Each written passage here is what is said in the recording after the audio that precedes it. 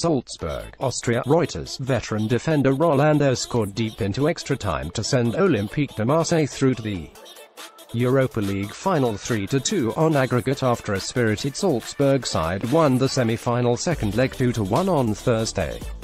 Amadou Hydra's strike and Abuna Sarr own goal took Salzburg to the brink of a remarkable comeback, having lost the first leg 2-0. But substitute Rolando had the final say, and Marseille will meet Atletico Madrid in the final in the French city of Lyon. Salzburg reached the last four by overturning a 2-goal deficit against Lazio, and another successful fight-back looked on when the Austrian champions took the lead through a brilliant solo strike by Hydara, who glided past three players before toe-poking the ball in after 53 minutes. The goal sparked Marco Rose's side into life, and they got the second little more than 10 minutes later. Hydra's cross found its way to Zavashlega, whose shot was going off target, until it hit the toe of Marseille defender Sarr and went in.